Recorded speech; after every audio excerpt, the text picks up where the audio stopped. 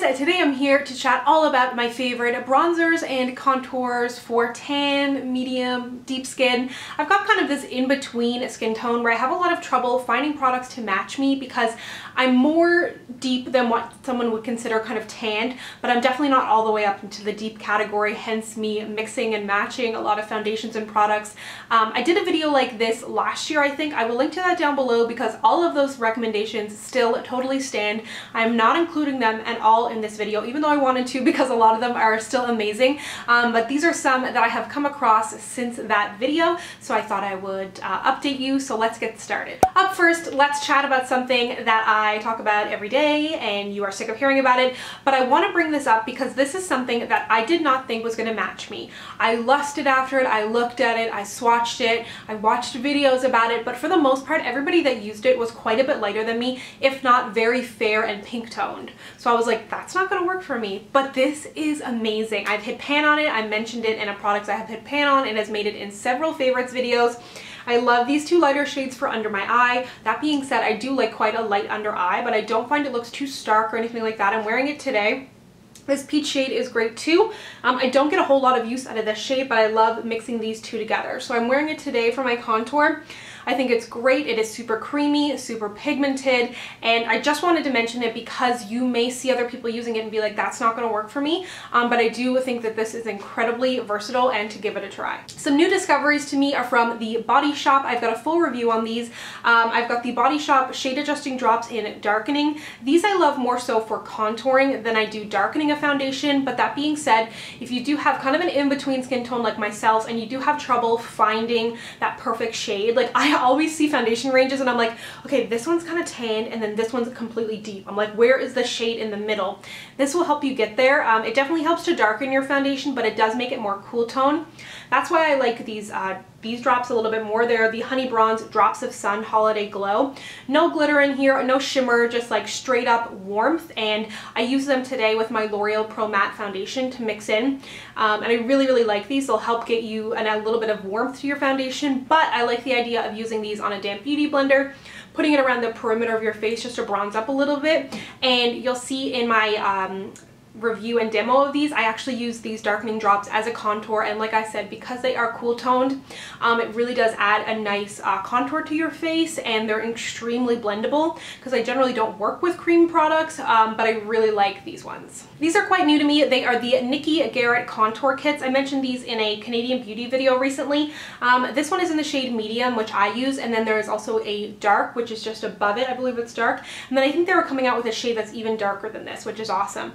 They've also got lighter shades as well, but I think that these are a great option, not only because you get a highlight in here too, but the contour shades are great. They're just cool toned enough, but not like super gray, so they're gonna look ashy on your skin or anything like that. I love that they have a wide shade range. And they're just great, sleek packaging, good for travel because they can double as eyeshadows, and it's kind of an unknown brand, so I thought I would bring them up. One of my favorite bronzers, something else I discovered this year, is the Makeup Forever Pro Fusion Bronze. This, I wasn't sure if it was going to match me. I didn't know if it was going to be dark enough for some reason. I thought it looked too light. This is in the shade 30M, which is Sienna, I believe, and I think there might be one shade above.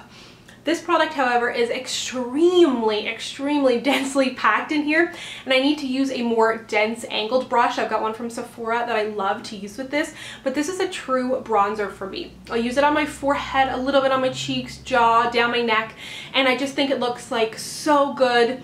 It is truly a bronzer for someone of my skin tone. It's very creamy, great pigmentation, super blendable. I mean, Makeup Forever knows what they're up to, but I just think that this is a fabulous bronzer. Also, the packaging is great, which helps, but I really love this. From Too Faced, the Ever So Delicious Chocolate Soleil Bronzer. They sent this to me recently and I was like, oh, I don't think this is going to work for me because they have a dark chocolate, which is darker than this one, but this actually works. Again, it's like similar to the Makeup Forever one in that it's definitely more of a bronzer than a contour for me, and it's like just dark enough. So when I get a little bit deeper, I don't think this is going to work for me, but I'm kind of in my like winter skin tone right now, and this is perfect. It's got just enough depth that it adds a little bit of warmth and dimension to your face. You can contour your nose with this, I think. If you are my skin tone, for reference, I'm about an NC42 in MAC, but this really surprised me, and the texture, of course, Too Faced is amazing.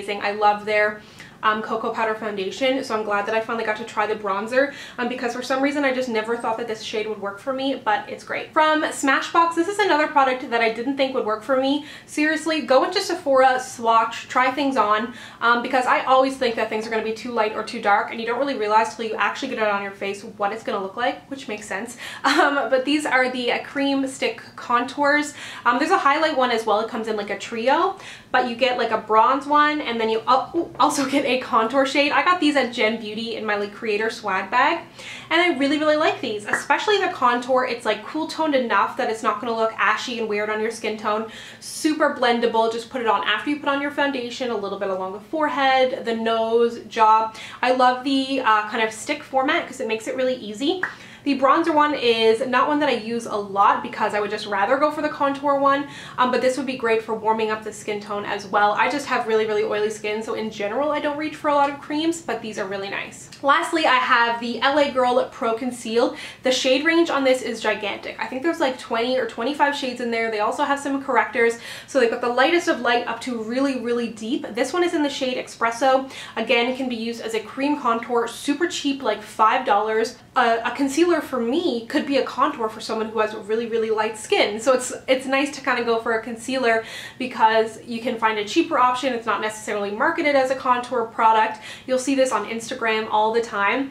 And again, super blendable, doesn't dry as soon as you swipe it on your face, and it's also got kind of like a brush tip, again making it really easy to get in there and do a precise contour so you don't end up looking like super muddy and like over contoured on your face. So that is everything that I've come across since my last bronzers and contour video. Let me know down below if you've got any suggestions, and if you would like to connect with me, you can find me on Instagram, Twitter, and Snapchat at SamanthaJaneYT, and I'll see you guys next time. Bye!